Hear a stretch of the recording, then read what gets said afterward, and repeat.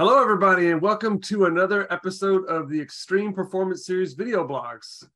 My name is Todd Muirhead, and today we're going to be talking with my good friend, Mark. Hey, great. Thanks, Todd. Mark Achtemichuk. Everybody knows me as Mark A. I work in the performance engineering team, and you might know me. I'm kind of noteworthy out there because if you've ever looked and tried to figure out how to do cores per socket for a VM, likely you've come across one of my articles or a fling that I was a co-author of as well too. So I want to talk about that today as it relates to vSphere 8. Yeah, the cores per socket question is probably one that has been one of the more popular questions for years now. And I know that you personally have written blogs and like I said, been involved with the fling to address it for customers on an ongoing basis. I think today is really exciting what we're talking about that's new in vSphere 8. Well, it's been a long time coming. So let me pull up some information for everybody here. So when we talk about this, who hasn't thrown into Google here the fact that you're trying to match best performance with cores per socket? We all know that this vTopology is really important. And there's been a lot of guidance in the past, and it's been, problematic.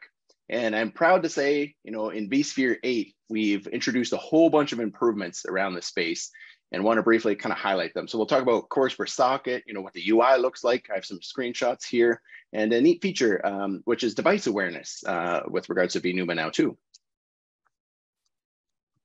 So what does it look like? So we go to create a new VM today under vSphere 8, and you can see the CPU topology. You set the vCPU count and boom, assign it power on. We finally have that automation, which will boot the machine with its optimal topology based off of where we started automatically now.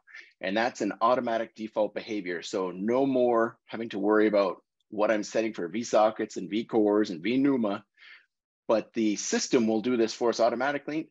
Kind of what that looks like is, when we go to power on a VM, we take a look at the physical host it's going to boot from. And we see what CPU topology and NUMA topology there is. And we want it to match that as closely as possible. So we look at the physical cores per socket.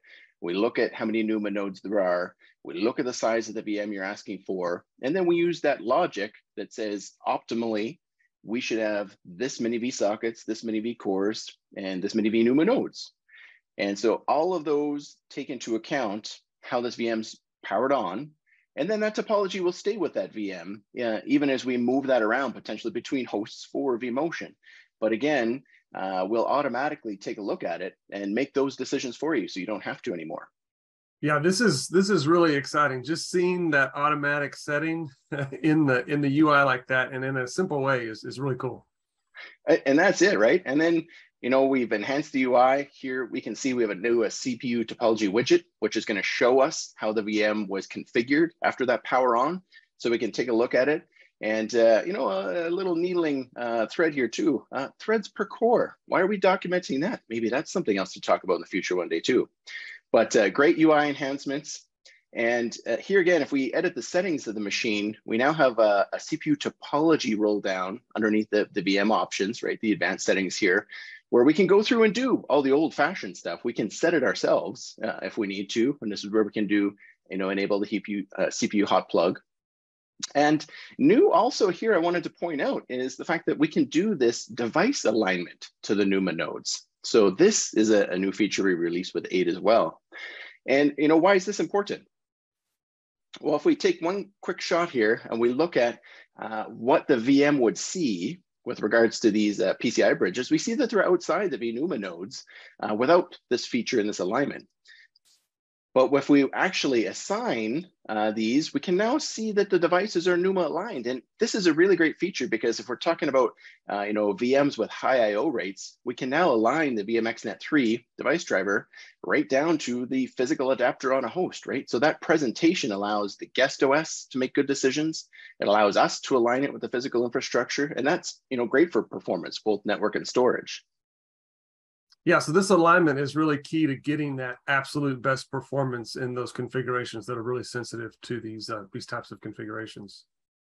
Exactly. And, I will do a shout out that, we all love vSphere 8. We're excited to get to it. We love that automated function. But for those, again, that may not get to vSphere 8 right away, to call out here the VMCO, our virtual machine compute optimizer fling. And again, this fling allows you to search your environment and get the configurations you have and what they should be with regards to vTopology. So it'll kind of document it, and you can go and manually do it. This isn't something that automatically does it. But if you wonder what the optimal configuration should be, this will help you in those pre-vSphere 8 environments. And last, just wanted to come out here that shortly, we're going to release a blog with a full performance review of all of the vTopology functions. This is the link where it's going to be released to. We're just waiting a few last edits before publishing. So very excited to do that. And for a lot more information that I can provide in our quick video here today, Valentine, one of my peers in the support organization, and I did a presentation at VMware Explorer that deep dives into a lot of these details. So check out VMware Explorer's content catalog for more information here. Well, very cool. I know that for the vTopology stuff, we tested with lots of different workloads, the performance of this. I did some of the testing with database, and there was other done as well. So I know that in the coming material that you mentioned, the blog, we'll have some great performance details. Anything else, Mark? I think that's it. I'm excited here that we're going to make life easier for all of our customers. I thank all of my performance peers for helping push through this feature set and generate this data like you, Todd. And I'm very excited for customer adoption and looking forward to your feedback. Please let us know what you think, good, bad, and otherwise. Cheers. Yeah, I think it's going to be a really cool feature people are going to love. And that's it for today. So thanks, everybody. And we will see you on another episode of the Extreme Performance Series. Thanks, everybody.